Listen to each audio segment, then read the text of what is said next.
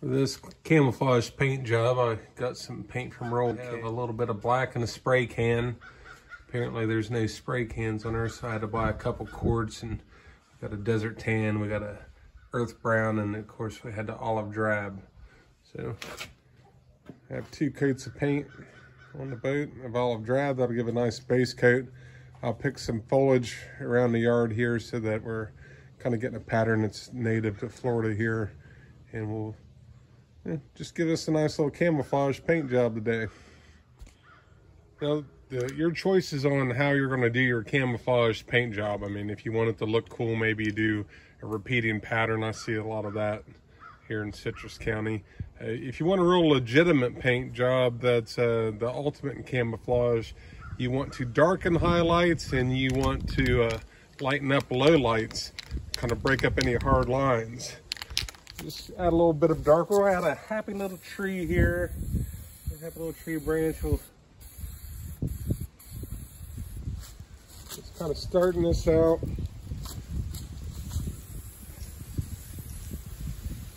Invoke our inner Bob Ross.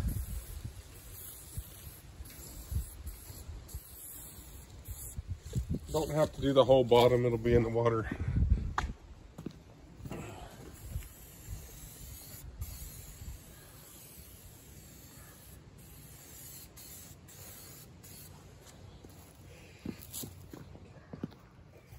Just gonna put some random dark spots throughout this, and I'd like to have it pretty legitimate, so I'm really aiming at painting this upside down.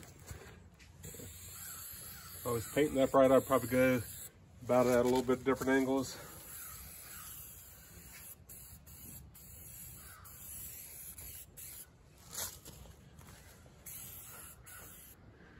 Let's get a couple random dark stripes through there.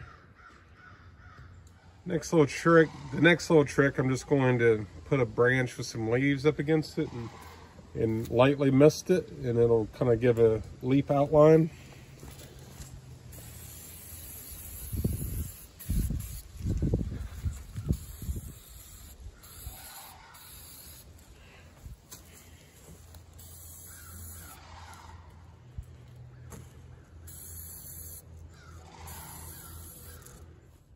Building up layer over layer.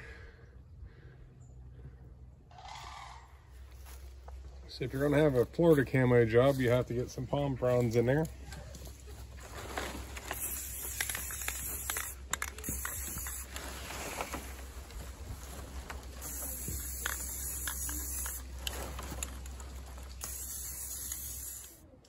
All right, so I made a couple passes with the palm leaves and different colors.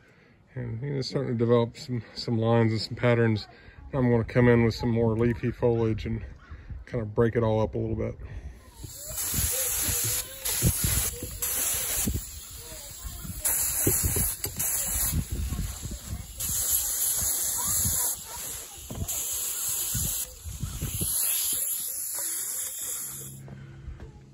All right, now I put some highlights in there with some light brown.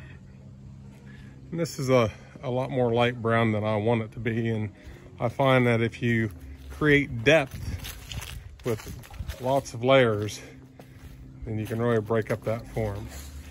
So I didn't clean the paint gun fully. I had a little bit of that light brown in there. I added some more olive drab, which will give us a little bit different color of green. I'm going to hit it up with the small leaf stuff and just create some dark on light and light on dark, and the camouflage job will be done.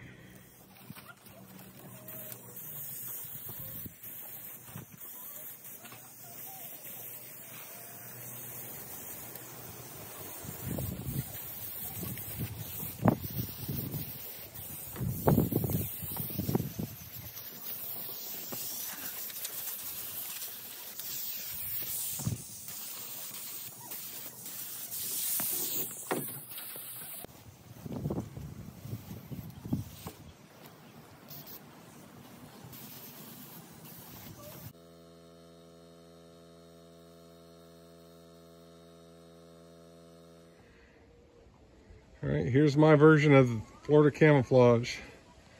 Using native plants I know there's not a real recognizable pattern. This should blend in about anywhere I'd want to hide. Duck hunting. I think it looks pretty cool too, but it's really a kind of a random camouflage. We thinned out some of the paint on that last bit, so it'd be a little bit translucent. But that should break that bait up nice. And Thomas will be able to sneak around and catch all the fish, hunt, play Rambo, whatever he wants to do. Like, subscribe, and click the notification bell if you want to see more videos like this.